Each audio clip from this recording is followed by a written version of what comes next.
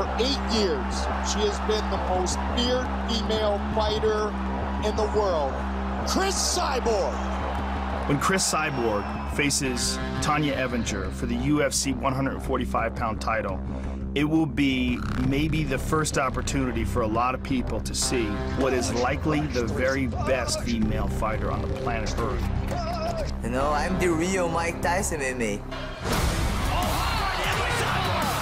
She is one of the most aggressive and ferocious strikers in MMA, period. Whether it's men's MMA or female MMA, Cris Cyborg is a machine.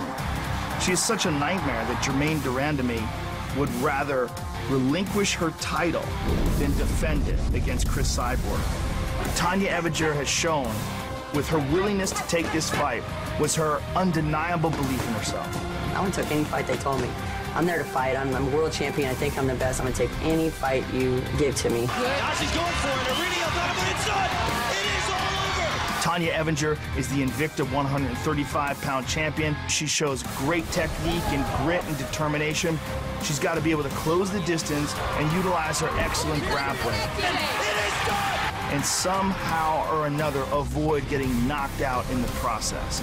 Yeah, I think I'm underestimated in a sense. People underestimate my striking. They underestimate how hard I hit. They underestimate everything about me, you know, and I just am excited to be able to get in there and showcase my skill.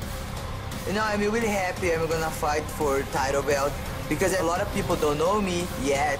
I'm gonna show all my fans and show who is Cyborg.